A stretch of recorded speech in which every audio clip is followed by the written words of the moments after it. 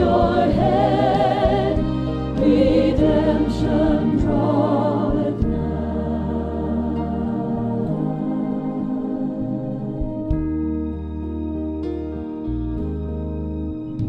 Years of time have come and gone since I first heard it told. Okay, thank you. Good to have you in our service here this Sunday morning. And we're going to continue our Bible study now concerning the judgment seat of Christ. And a judgment, now I remember when we first came to Walnut Grove, we started a church in our home. And we had probably 8 or 10 people that started out. And anyway, we had one family that when we got on the judgment seat of Christ, the responsibilities of a Christian, they quit church. So after a while they came back and we were up to 12 or 14. And for some reason or other, I don't know what it was, but we were on Christian living again and they left again. And so, I don't know. You just wonder. But anyway, we know one thing. Every Christian from the time that we are saved is going to have to give account of themselves for what they do for the Lord with their life, because that's what God uses. Can't use a lost person to tell people how to be saved, or the lost person would be saved themselves, you see. So, if you have your outline that we gave you there, we're going to go on, and the one that we haven't covered yet concerning the judgment seat of Christ is 1 Corinthians here in chapter 3 and in verses 11 to 15. So, let's begin there. For other foundation can no man lay than that which is laid, which is Jesus Christ. Now, if any man build upon this foundation gold, silver, and precious stones, or wood, hay, and stubble, every man's work shall be made manifest, for the day shall declare it, because it shall be revealed by fire, and the fire shall try every man's work of what sort it is. Verse 13, now if any man's work abide, which he hath built thereupon, he shall receive a reward. If any man's work shall be burned, he shall suffer loss of reward, but he himself shall be saved, yet so as by fire. So we're going to take each one of these verses and go right down through it, and then I think that helps explain it. First of all, when we start, for other foundation can no man lay than that which is laid, which is Jesus Christ. Now, at this judgment, since it's in heaven, only the Christian is there. Lost people are not there. The foundation that humanity and Satan want you to build upon, or any person in this world, is the foundation of water baptism, the foundation of good works, the foundation of our church, the one true church, Roman Catholicism. In other words, build upon that. You belong to our church. You're all set here because this is the one true church. Upon this rock will I build my church. And they, of course, apply that to Peter. But we find out that the word and the stone and the rock is therefore a word that is the solid rock, not just a piece of rock like the word for Peter is. So, it's this foundation. So the only one going to heaven is the one, and the reason it's the foundation, every other way to heaven is like sinking sand. That's why you put a foundation on the earth upon a building, because it's not going to sink. And therefore you have a foundation to build upon. You build a skyscraper, you build a house, you build a home, whatever it is. The same is in a spiritual sense. The foundation is only Jesus Christ, and the reason is very simple. We've all sinned and come short of the glory of God. The wages of sin is death, but the gift of God is eternal life through Jesus Christ our Lord. So in order to give you and I a gift, it has to be bought and paid for, and that concerns sin. God's not willing any of us should perish. He loved the world. God gave His only begotten Son to come down to this earth, to die upon that cross, to pay for our sin, so we don't have to go to hell and do it ourselves. Now, there have been many people who wondered, will they be judged for the sins that they have committed prior to salvation? And we've all committed a few sins prior to salvation, and I'm glad we're not going to be judged for that.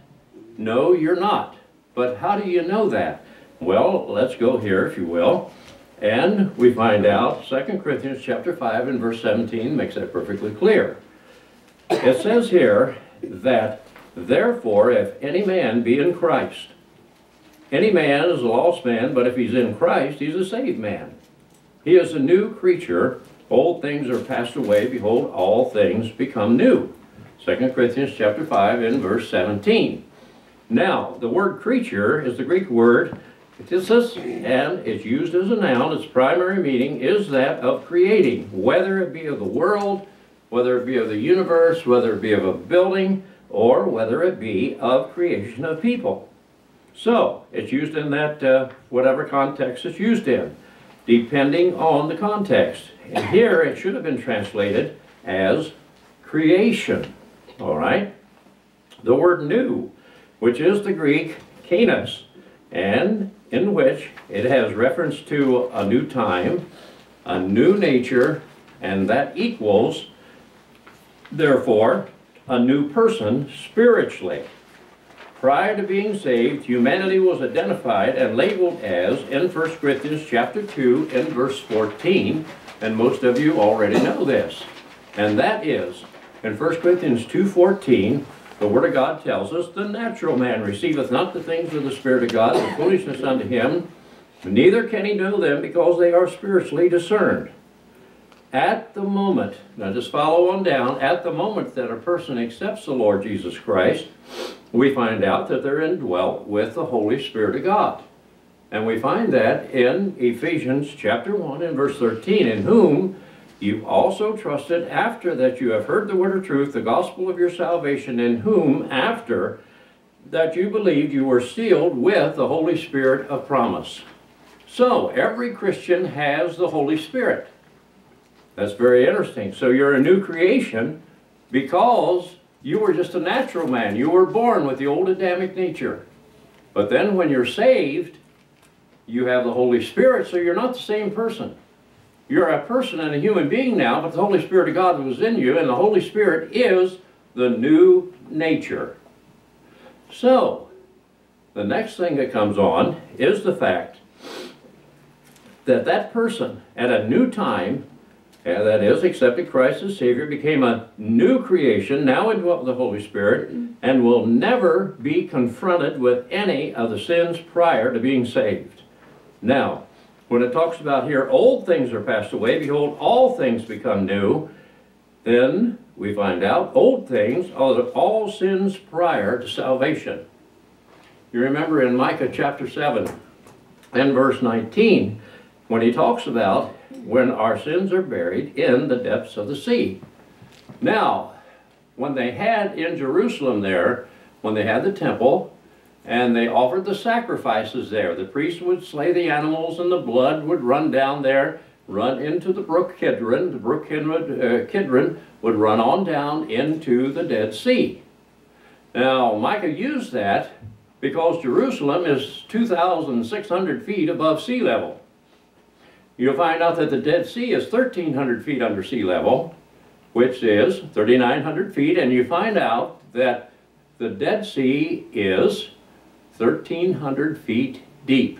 That's 5,200 feet, your sins, and Micah used that just as an illustration. So your sins are buried 5,200 feet to the bottom of the Dead Sea, in the depths of the sea. That's why he used that to show. And then if you go to Psalms chapter 103:12, as far as the east is from the west, so far hath he removed our transgressions from us. So, are we going to have to give an account for anything we did before we're saved? No. They're removed as far as the east is from the west. They are buried in the depths of the sea. The only one that will remember what sins you've done prior to being saved is your buddies and your friends and your relatives. They probably will not let you forget too much about some of the things that you've done prior to being saved, if you've ever done anything that maybe you shouldn't have done. Maybe one of the relatives got involved in something, you told them off and something said, keep your nose out of our business or something like that. And, well, they'll remember that. We had a reunion, our school reunion one year, and we went there, it's been 7 or 8, 9 years ago. And there was a fellow there that he was on the fire department in Troy, Ohio, when I was on the police department. He was a good friend of mine.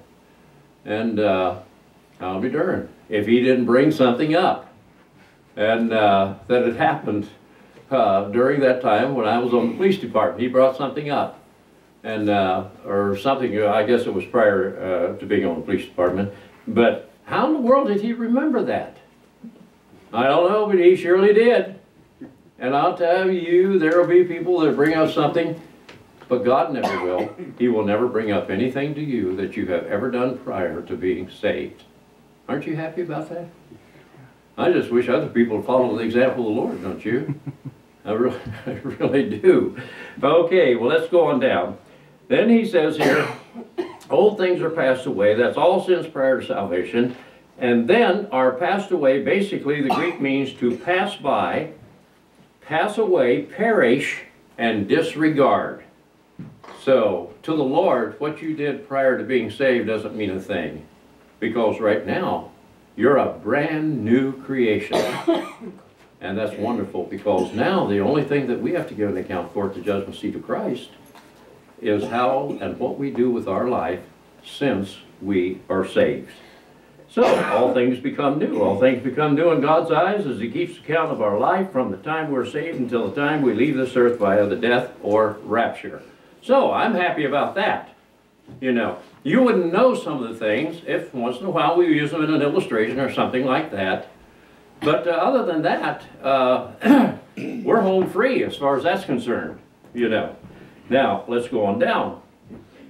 If any man build upon this foundation, gold, silver, precious stones, wood, hay, or stubble, the gold, silver, and precious stones are characteristic of how we used our faithfulness, our abilities, and our life for the Lord. The words wood, hay, and stubble are representative of our unfaithfulness to the Lord.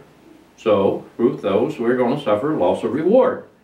This involves a tremendous battle, and I want to bring something out because preachers screw up on this just almost inevitably. I remember we were down at Faith Baptist Church in Perry, Ohio. And anyway, we had taught them that if any man be in Christ, he's a new creation, old things are passed away, all things become new. This is not how you look at things entirely, because all things haven't become new. You're a new Christian, you know that you're saved, but if all things became new, how would you grow in the grace and knowledge of the Lord Jesus? Have you learned anything since you've been a Christian? Well, if you've been in a good Bible teaching church, you've learned things. So all things have not become new the day that you got saved. What became new is you knew that you were a Christian because you trusted Christ, you knew that. But did you know anything about the rapture? Did you know anything about growing in the grace and knowledge of the Lord Jesus Christ? Did you know anything about what God wanted to do with your life? How He would lead you or that? Man alive, when I got saved, I had no idea that I would be up behind a pulpit and be teaching the Bible. I had no idea about that whatsoever. Did I know that things, and God can take care of things if He wants to teach you a lesson or something, if you want to sort of play games with Him? After I knew that He called us into the ministry and going to church one night, and we had been tithing our money, and that particular night, I told Margie, I said, you know, I said, I've held out Sunday morning, I didn't put my tithing in. So, Sunday night, I'm still the Holy Spirit's, well, this is my money. You owe it to me, Max. Isn't it funny how the Holy Spirit just sort of gives you a little hint and a little shove and a little push once in a while, you know? So anyway, I said, Lord, let me just say this. You don't understand. Now, if I'm going to Bible college, we've already decided we're going to Florida Bible College in Miami, Florida. Now, you know it takes money to go down there. Now, you know I related to you that I'll go if I have a certain amount of money. So I got to, this is the, you know, I got to add to my, got to add to my fund here to go down there. I mean, I'm taking my family. I got 3 kids. They're all young. I don't have a place to live. Don't know anybody down there. And I'm just up selling the home, and away we go now. I'm sure you understand. So, oh, Lord understood all right. So anyway, I didn't even make it to church, I guess. And all of a sudden, clangety, clangety, clangety, clangety, clang. And Marge said, what's that? I said, how do I know I'm not out of the car yet, Marge? You know, I've got a little testy with her. And so we pulled it over, looked, and there's the muffler and the tailpipe. We got under there and looked, and it's dragging on the ground. So I said, well, what is it, Max? I said, Margie, don't bother me now. I get this taken care of. So I don't know why I had it, but I got in the trunk of my car, and I had a hatchet. I don't know why I had it in there, but I had a hatchet. So I looked under there, and that, now I'm dressed and threw an old something down towel or something. And I thought, well, you know, I can see there's just a little piece of metal still holding that on there. So if I twist that or get it, and I tried twisting it, you know, so I drop it off, just open the trunk or maybe get rid of it, you know, so it wouldn't drag. I didn't have a muffler, but whatever. So we could go on. Well, I twisted that, and when you know, just a little piece there, that thing wouldn't break. That thing wouldn't break. And well, how's it coming, honey? Well, honey, it ain't coming. That's how it's coming there, you know. And I'm getting more testier, you know, and or like that, you know. And then she's getting a little aggravated. Don't forget, I'm your wife. Yeah, I remember you're my wife. I wish you'd shut up for 5 minutes. Let me take this thing here, you know. Now, I know none of you husbands would ever talk that way to your wife, you know, but I hadn't really been saved too long, you know. And so anyway, I got my hatchet and climbed under there and boom, like that, you know. And somehow or other, I hit the gas tank. And when you hit the gas tank, you put a hole in it. Wonder the darn thing didn't explode or something. I smell gas, honey. I said, yes, honey, you smell gas because the gas coming out of the gas tank. Why is it coming out of the gas tank? I said, because they, oh, Margie, I'll tell you what. I'll tell you what, this is not good. I don't know why the Lord doesn't guide you to keep quiet, you know, while we take care of this, you know. Make a long story short, here we go. Anyway, we finally got that taken care of. It cost me double my tithing to get things fixed on that and so forth. Double. Just almost to the penny, cost me double. Now, I didn't think the Lord should have been quite that harsh. But isn't it amazing how the Lord said, you know, I said, Lord, I'll tell you what, okay, from now on, I'm going to give my tithe to you. And there's no cheating, there's no withholding here, there's no excuses or anything else. So, anyway, I was glad that was over with. And I reminded the Lord about caused us a divorce too. You know, because you should have told Margie to keep her, to refrain herself, I'll put it that way. We wouldn't use words like keep your big mouth shut, you know, but we just use like refrain you just a little bit there, you know, because that's aggravating, you know. Okay, so much for that. But there's a battle that goes on, isn't there, in your life? In many, many areas, there's a battle that goes on. There really is. I have the Holy Spirit, I'm saved, I'm on my way to heaven, but I still have the old nature that I'd had for 23, 24 years. And that old nature had controlled my life pretty much so. You know, I did what I wanted to do, what I felt like doing, I just plain did it, you know. It didn't matter, I didn't do anything like, you know, murder anybody, anything like that, but I didn't really take too much off anybody either, you know. Came home one time, I know I'm not supposed to use too many stories, but here, man, bought our camera for us here. They said, now, don't waste time, we want to hear the Word of God. Well, I'll just give you one more. I'm out hunting, and I'm out hunting. So I'm out there, and I knew where the fence line was. The rabbit gets up, I shoot the rabbit rolls, but he just crawls under the fence on the other side of the fence.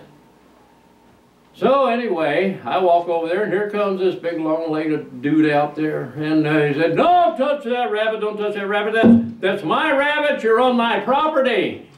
Now I'm on top of the fence, just got over there, you know, and this is only 4 feet. I couldn't reach it through the fence.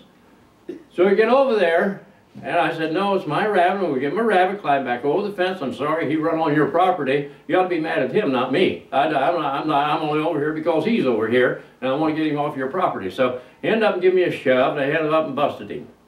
Well, I got my rabbit and went on. He's still on the ground. And never told Margie. She didn't need to know. It wasn't 2 days later. Here comes the sheriff or the constable down to the house. Now I'm working right there. And anyway, comes down to the house and says, is your husband home? She said, no. He says, well, I have a warrant for his arrest. She says, what's that for? Assault and battery. Oh, no, what did he do? You know, so I come home, she says, okay, what's up, Max? What'd you do now? What's happened now? I said, do a thing, Marge. What's wrong? I have a piece of paper for you. I'm supposed to appear in court in a couple of days.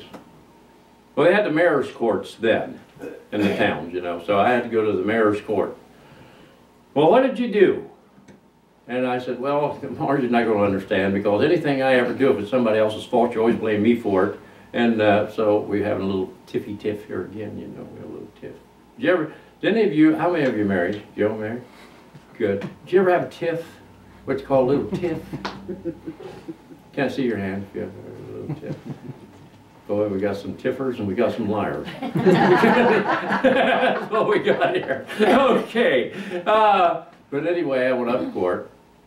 And the mayor said, I said, Mayor, I got to tell you what happened. I said, there's more to this than what you know. Make a long story short, here we go again. The mayor fined me $15, and the mayor found him $5 more than me because he pushed me first. And he admitted that he pushed me first, or I wouldn't have hit him second, you know, because I didn't like to be pushy. So it cost him $5 more, and we won't believe this. A week or so later, he called me and he said, you can come out and hunt on my property anytime you want. Can you believe this? I tell you, that's the crazy things that happen, you know. But, you know what? I thank the Lord that He understands, and I've done things that I shouldn't have done and so forth like that, as every other Christian has. But I know one thing. All of those things I don't have to worry about. Just the things that I do since I was saved. And that's enough to worry about right there, you know. Okay, well, let's go on down. Here we go. Build upon that foundation, and a great battle between the old nature and the new nature. Have you ever been in a position where you feel the Holy Spirit wants you to do something, and the old nature said, well, I don't really feel like doing that, or one thing or another, and you're in sort of a little conflict there, and you got a little battle going on, don't you? I don't want to hear about it because none of you are going to admit it anyway. But I'm just saying, you have had it if you're a Christian. Now, we come over here, in Galatians chapter 5, verse 16, 17, he says, this I say then, walk in the Spirit, and you'll not fulfill the lust of the flesh. Now he goes on, in verse 17, for the flesh lusteth against the Spirit, and the Spirit against the flesh. These are contrary one to another, so that you cannot do the things that you would. Okay? You can't do the things that you would. So, anyway, I want to bring out something, because here is where one word can make a difference between a false doctrine and a true doctrine. Okay? But it says here, notice the word cannot. Now, I know some of you have already had this before, and you probably already got it in your notes. But if the Spirit and the flesh are at war, so that, since you're a Christian now, you cannot, that's an absolute, you cannot do the things you want to do. In other words, I'd like to do this, but you're absolutely refrained from it, you'd have to be a robot. You'd have to not have a free will. You'd have to have God take away your free will, even though you don't have the right to make a decision, because God's going to refrain you from doing what you want to do by taking away your free will, and which would mean that you would never sin again in your life. Because if the Spirit lusteth against the flesh, and the flesh against the Spirit, so that you cannot do the things that you would, then what are you doing at the judgment seat of Christ to suffer loss of rewards? Because if that's in the absolute, no Christian would ever sin after they're saved. So there has to be something wrong. And something wrong is by using a mistranslation. And how do you find that out? You go to look up the Greek word for cannot here. And then you look up the Greek word for cannot that is used in the absolute sense. Like when God says you cannot do this, or you cannot go to heaven in these human bodies, that's an absolute. There is no way you're going to take this human body to heaven. So, if you look here, and we've got this in here so that you can have it in your notes and that, the word cannot here in verse 17 is a mistranslation, and the Greek for it is just a M-E. We would say me, but it's pronounced may in the Greek. It's a prime particle of qualified negation, depending upon the context, which means it's not an absolute.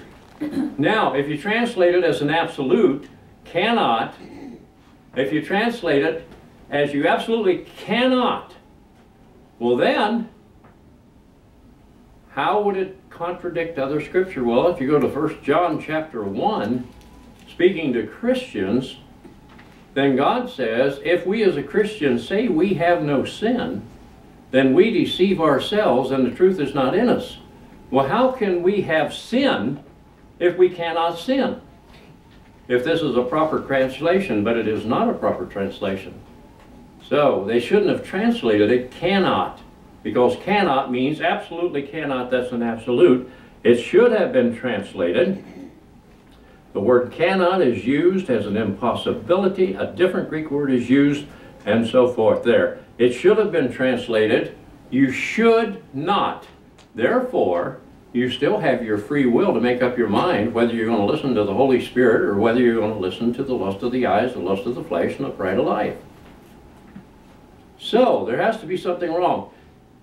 They translated it cannot as an absolute. It's a mistranslation, and therefore it should have been translated, the flesh lusts against the spirit, spirit against the flesh, so that you should not do the things that you would. Therefore, God never took away your free will to make your decision so that you're responsible for who you're going to listen to. I'd hate for God to make a robot out of me. And if he would do that to everybody so that you absolutely couldn't sin after you're saved, then what are we doing at the judgment seat of Christ? What's that for? How are we going to suffer loss of rewards unless it's for things we didn't do that we should have done? And so forth. Does any of this make sense to you? A little bit? Okay, we can go over it when you get home, okay, or later. Now, how is there another Greek word that is translated cannot that is properly translated as cannot the way it should?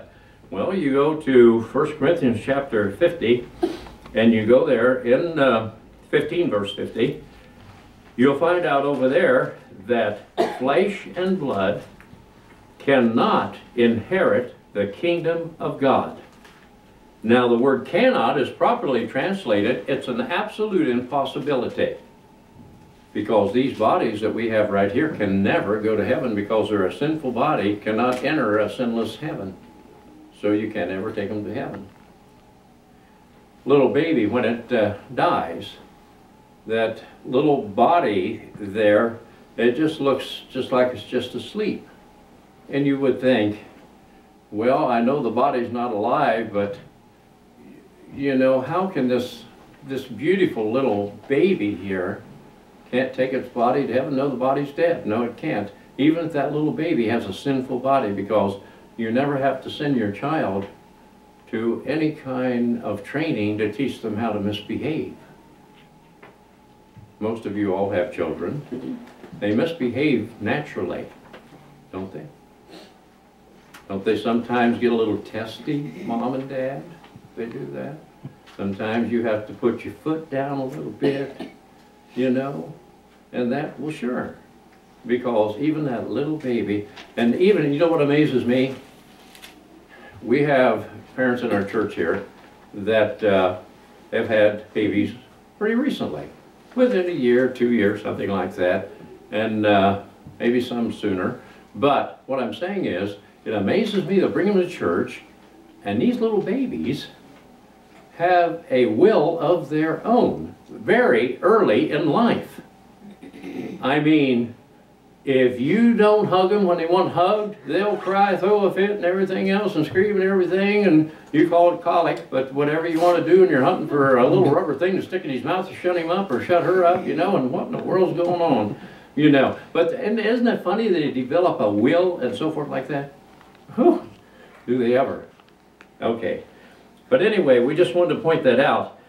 Also, this mistranslation of cannot in Galatians 5:17 is the difference between a true and a false doctrine. In other words, if a Christian could never sin after they're saved, then how did they produce the wood, hay, and stubble that they're going to have to give an account for at the judgment seat of Christ?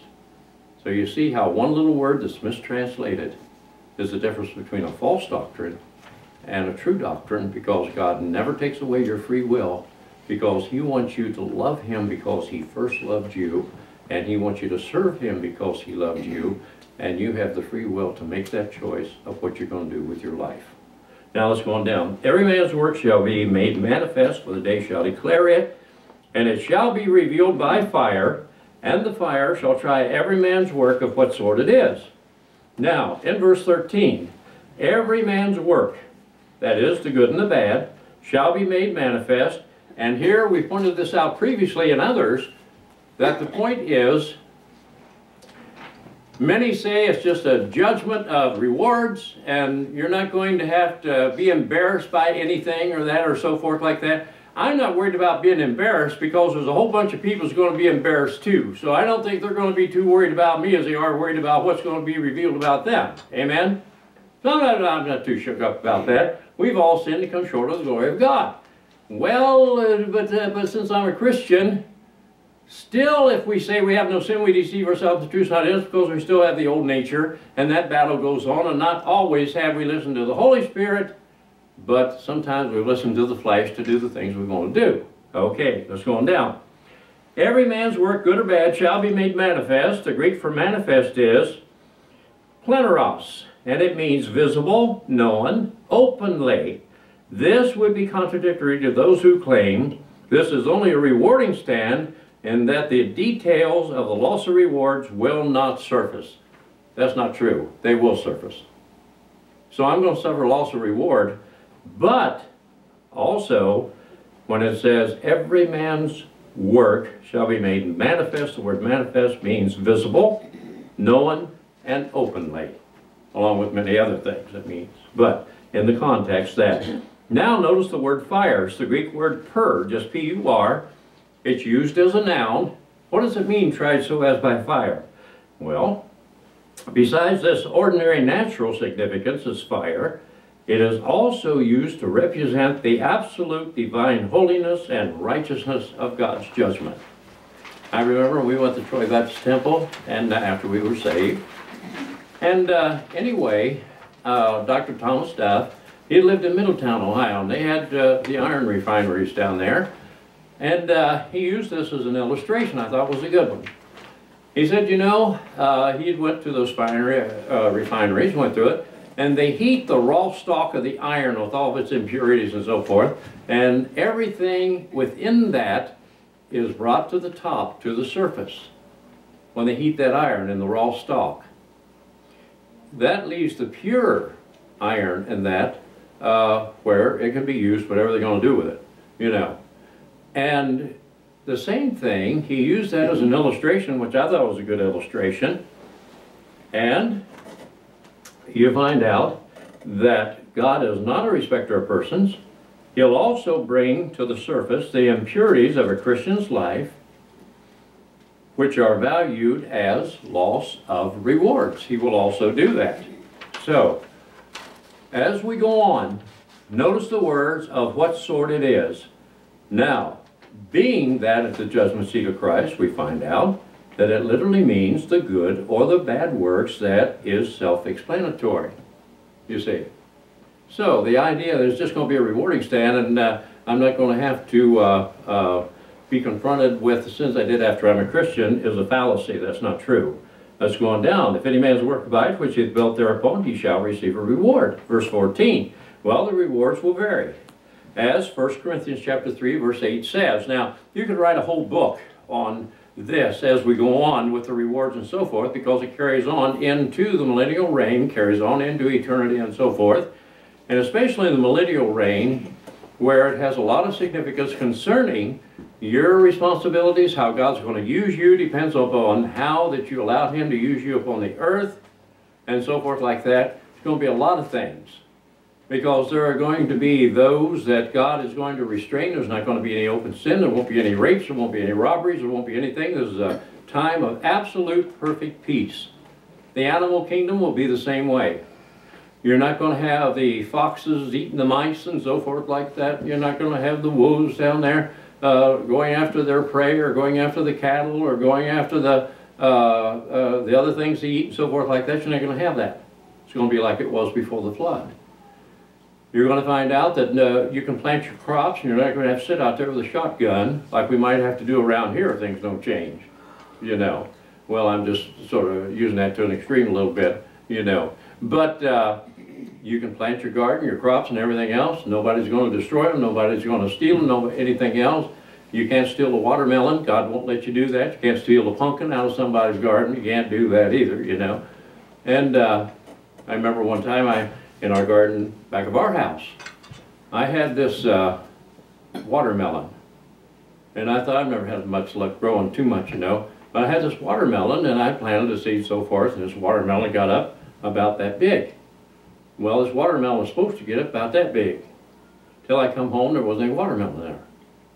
So I said, Marge, somebody stole our watermelon. Oh no, honey, I got it in the refrigerator. I said, well, you got it too soon, honey. Why did you keep your hands off? It wasn't your watermelon to begin with. It was my watermelon. And here we have another tiff. You know, all these tiffs. Isn't it is ridiculous? Well, it is ridiculous. And it wouldn't have happened if she got her hands off of my watermelon. It would never have happened, you know. So back to my wife. Okay. But anyway, we come on down and begin to find here that every man, notice here in 1 Corinthians 3:8, same chapter. Now he that planteth and he that watereth are one, and every man shall receive his own reward according to his own labor. This is important because one waters, one gives out the word of God, another plants. Maybe you witnessed to somebody and they didn't want it, but you witnessed to them and so forth. I remember down in Ohio, there was a man down there, one of the deacons in our church down there, and he asked me, he said, so-and-so here is, I witnessed to him and witnessed to him and witnessed to him, want anything to do with the Lord whatsoever. Now this can work the opposite of what it worked for him and me. And he said he's down there, and he's got a girl living with him. He said, he's a wonderful fella, and she's a wonderful girl. They're not married or that, and they don't want anything to do with the Lord. He said, Pastor, will you go down, just give it a shot, but you probably won't do any good. So anyway, I said, I promise you, I'll go. So I went down there and knocked on the door. He came to the door, and I said, Pastor, the Baptist church down here. And I said, just want to got a couple minutes to talk to you. He said, no, not really. And I said, well, I'll tell you this, before I go, and I will honor your request. I can show you one verse in the Bible that tells you how you can know you're going to heaven and you'll never go to hell. He said, come on in. That was the craziest thing. And so I went in, led him to the Lord, led his wife to the Lord, and married him. Isn't that amazing? Now, the same thing can happen, because I've had it happen where I've witnessed to somebody 2 or 3 times, and then a couple of years later, somebody come along and said, you know, I led them to the Lord, and they told me they had never heard the gospel before. No, what in the world are you talking about? You got a short memory, you develop amnesia or something? I witnessed to you 2 or 3 years ago, you don't want anything to do with it now. Now you accept Christ, and you tell this guy he never heard the gospel. Well, all of that doesn't mean a thing to me. The fact is he's saved. Isn't that the main thing? One person waters, another gets, but each one's going to get their own reward. I'll be rewarded because I witnessed to him. I don't care if he forgot it or not. The Lord don't forget those things. Vice versa, and so forth. So, we find out that those things happen, but when he says here, he that planteth, given out first, He that watereth, another comes along and gives it out again to the fellow, or wife, whoever it might be. Every man shall receive his own reward according to his own labor. So each one's going to be rewarded. And another thing to keep in mind is this. And I think I've got a couple minutes yet. I think I'll get to that here just after we finish up here just a little bit. Then we find out that Christians will be servants of Christ within the 1,000-year earthly reign of Christ. Many Christians will be busy in the millennium with many ways to serve during this time, depending upon their faithfulness here upon the earth here. Others will be standing around doing nothing but watching from the sidelines, just as they did on earth. I don't want to get involved, you know. As the old saying goes here, there are Christians that make things happen. There are Christians that watch things happen. And there are Christians that have absolutely no idea what's going on. What's happening? Oh, I didn't know that. Well, no, you didn't know that because, you didn't want to get involved. You didn't have time to get involved. So you don't know. Now, if any man's work shall be burned, he shall suffer loss, but he himself shall be saved, yet so as by fire. Now, this verse is proof of God's divine righteousness of his word here. For example, if a Christian is in heaven with hardly any good works, he lived his life for the lust of the eyes, the lust of the flesh, and the pride of life, according to 1 John 2:16. So he's more interested, and I'm sure that you know Christians like that.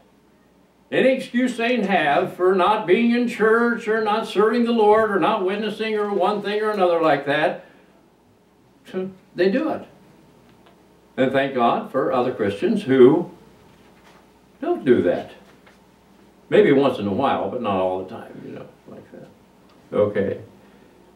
But the fact is, he's still saved, or he wouldn't be in heaven at this judgment. That's eternal security. Then you have those self-righteous fools who laugh and denounce and say, oh, you're once saved, always saved. Where do you get that false doctrine? Well, the problem is, it's not a false doctrine, it's a true doctrine. You're trying to go to heaven on your good works part. You're as lost as a goose in a caboose in a Cleveland blizzard. You're lost there. But you'll always have Satan's crowd and his preachers come out with that kind of stuff. And when they condemn that you're once saved, always saved, then they're condemning God himself. Because God said, I love the world. I gave my only begotten Son, and whosoever believeth in him should not perish but have what kind of life? Isn't it everlasting life? So if you can lose your salvation, that God has to become a liar. But Romans says, let God be true and every man a liar. And the middle verse of the Bible, Psalms 118:8, better put your trust in the Lord to put confidence in men, isn't it? Absolutely. I don't know how many times I've had a heartache over trusting some dingbat preacher or person who claims to, be such a good Christian and then come out with a mouthful of false doctrine. It's like vomit. Then we come on down. The problem is, if you can lose your salvation through lack of good words or works, the only way you can get it back the second time is by having good works. Then my question is, why didn't you get it the first time by good works instead of the second time? Because how many good works do you have to get saved again if you can lose your salvation by not having good works? That's nothing but lordship salvation, whether you come in the front door or whether you come in the back door.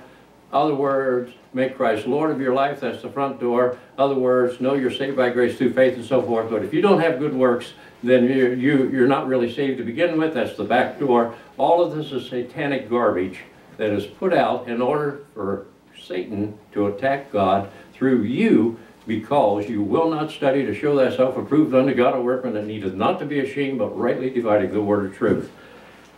Now, as we go on, in putting this down, and you can read this about I should say here, what God has to say about these false teachers. But I fear lest by any means, as the serpent beguiled Eve through his subtlety, that your mind should be corrupted from the simplicity that is in Christ. How can you get any more simple than believe on the Lord Jesus Christ and thou shalt be saved in Acts 16:31? How can you get any more simple than that? If you can understand that, you shouldn't be free in society. Amen? No, you should be locked up or have a counselor walk with you wherever you go. I wouldn't trust you in a grocery store or anywhere else. Because if you can't understand, believe on the Lord Jesus Christ, now shall be saved, you're in trouble, sir. You're in big trouble.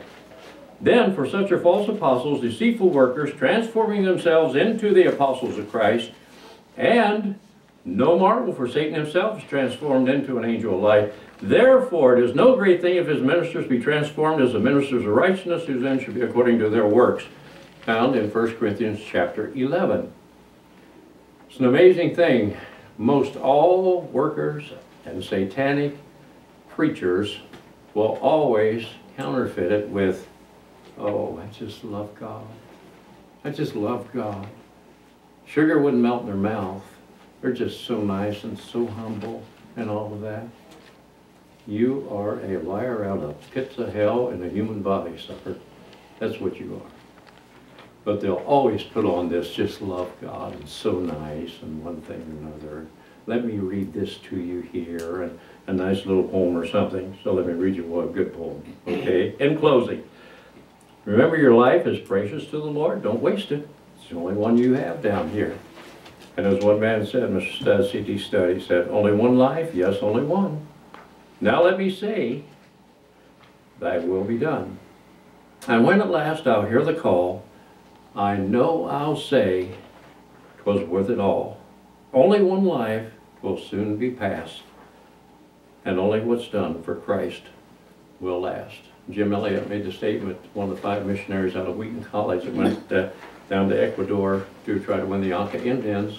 He said, he is no fool to give what he cannot keep, to gain what he cannot lose. One more point in closing is this. Why is the judgment seat of Christ not until after the rapture? There's a reason for that. You lead somebody to Christ, and you go ahead and you die and you're in heaven. But that person that you led to Christ may be leading 5, 6, 10, 15, 20, 25, maybe 100 people to Christ. But you see, one man waters, one man plants, but God giveth the increase. Even though you're in heaven, you're still getting rewards from that person you led to Christ who's leading other people to Christ. So it would be unfair not to have it after the rapture, because what you planted is still reaping for you rewards because you led them to Christ. So God's pretty honest to do that, isn't he? So you might have sowed a lot of seeds, and still taking and still reaping things, even though you may not be here. And I remember, I just gave you one, Dr. M. Artie Hahn. I get to heaven, I'm going to give him a hug. And I read a couple of his books, one on Revelation, one on Daniel, and so forth like that. And I thought, for heaven's sakes alive, he's made this so simple. He's made this so simple. And he had a great influence. He had 2 influences on my life. He was 31 years old as a medical doctor, and he said, I told the Lord, I don't care what boundaries it crosses, whatever I find, dear Lord, the least I can do is I will never compromise on what I know to be true from the Bible. Boy, I thought, man, there's a medical doctor can do that.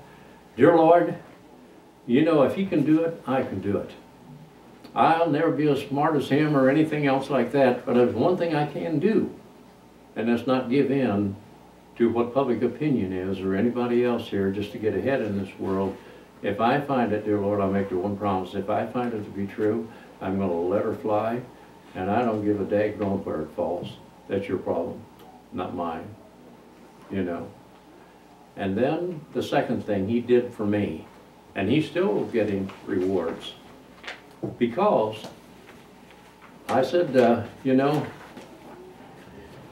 I said, not only will I promise to do that, too, but give me the gift. I need a gift, and the only one gift that I really want, I'm interested in, you know, Dr. M. Artie Hahn wrote these books, and I could understand them. If you ever gave me anything, give me the gift to make the Bible simple and easy to understand. I said, please give that to me. It's the only thing I asked you. And I promise you, when I get it, I'll give it out, no matter what boundaries it crosses and so forth. So the first book I ever wrote was Salvation and Public Invitation. And I was like Dr. M. early on. He said, I never knew I had so many friends on the surface. But so when I took a stand for Christ, they surfaced. And I lost a lot of friends. So I wrote that book, Salvation and Public Invitation, when I come back from Bible college. And Dr. Duff, that was our pastor, led us to the Lord. He would say, now Max, now let me give the invitation at the end. You know, he goes, I give you an invitation, just you know, trust Christ where you're at. You don't have to come forward or anything else like that. And they always use this like, you can tell a Christian by their works. You're, what do you call it? You're a sub-inspector, you're a works inspector or something like that. So anyway, I remember coming home and I was asked to speak at Troy Baptist Temple, and they had about 300 or 400 people going there at that time. So I thought, you know what, I'm going to shake this thing. I'm getting tired of hearing this. You know, you can, you'll know by their works. So I started out, I said, now, first of all of you deacons here that I've known for a long time, don't leave till I get done, will you? Don't rush the platform and try to strangle me or anything like that. But my message is going to be on, you can never tell a Christian by the way they live. Woo! Preacher about dropped over in his chair up there, old Dr. Duff. He about dropped over. And, but then we went on to do, in Matthew chapter 7. Many will say in that day, Lord, Lord, have we not prophesied in thy name? Haven't we cast out demons in thy name? Haven't we done many good works? Says, you're workers of iniquity, I never knew you. They were trusting all of their good works to get to heaven. So I never knew you at all. You're not related to me. Because you're saved by grace through faith, not of yourselves. It's a gift of God, not of works, lest any man should boast. Now, let me illustrate here, and we are finished this morning here. But it's good to get through the judgment seat of Christ, learn a little thing about it. The billfold is sin, I'm the sinner. Here the hand without sin, that's Jesus Christ. We have a problem. I can't ever go to heaven where he's at unless my sin is paid for. I only have two choices. A first choice is, I'm a good person. I'm better than so forth. Everybody going to heaven on their good works, or think they are, will always pick out somebody worse than them to compare themselves with. Isn't that true? Sometimes we do it after we're saved. But you know what I'm talking about. We do that. But if so-and-so is going to heaven, well, good night, I'm going to heaven. The Lord said, all have sinned, come short of the glory of God. The wages of that sin is death, but the gift of God is eternal life through Jesus Christ our Lord. So, I'm a sinner. God tells me, Max House, don't go to hell and pay for your own sin. Please don't do that. It's already paid for. 2,000 years ago. Here, this hand represents Christ. Sinless. He paid for your sin, so you don't have to go to hell and do it yourself. All I did was put it in the Bible. So preachers can't lie about it. You can read it yourself. I love the world, I gave my only begotten Son, whosoever believeth in him. Don't you believe that he died on that cross? Could not use your head. Your whole time system stated from Jesus Christ. What is the date? What is the year? It's AD, isn't it? That's Latin for Anno Domini, the year of our Lord. All time was changed from Jesus Christ. Every time you sign a title, you attest that he was here.